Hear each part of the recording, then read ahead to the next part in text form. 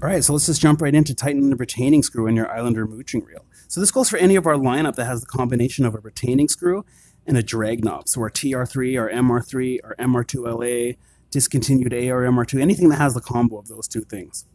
I'm gonna go ahead and show you how to tighten that properly here. So we still get a lot of calls and emails about people's retaining screws actually coming out of their reels while they're fishing. Sometimes even their drag knobs fly into the water with it. And also, reels can separate by doing that. Obviously, you see the only thing keeping your reel together is that drag knob and retaining screw. So what's happening is, for anything that's separating, is the retaining screw is not being tightened onto the right spot. The retaining screw has to be tightened onto the actual spindle. What's happening is the retaining screw is being tightened onto the drag knob. And as soon as you actuate it in any direction, the screw becomes loose immediately, and your reel is completely compromised. So in the middle of your reel here is the spindle. Okay, so we're trying to tighten the retaining screw onto the spindle. But what happens is it's being tightened onto the drag knob. So here's the top of the drag knob here, and then you'll see it goes into the well, and then there comes the shelf. There's a whole shelf at the whole bottom of this drag knob.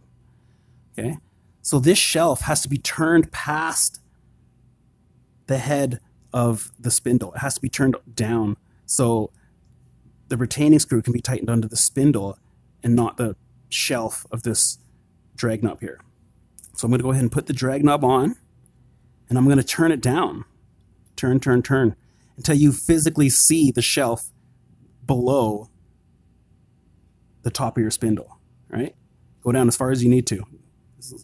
Then you go ahead and take your spindle screw, your retaining screw here, tighten that up with your finger, and then you go ahead and grab the wide blade screwdriver as to not mark the screw.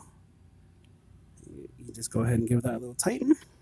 And then you can back this off, the drag knob all the way off, and you're good to go. You can see that the screw is not moving, and everything's nice and tight. You can even come back in and check it. Perfect.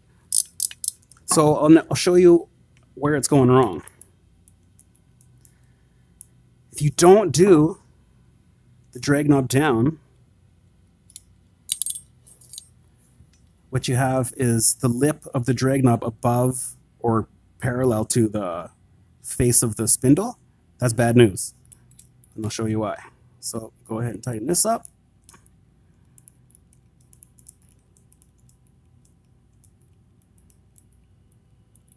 Okay, boom, everything's tight. Feels great, feels like it should, until you move this, and then you see the screw moving? See, I can just move it.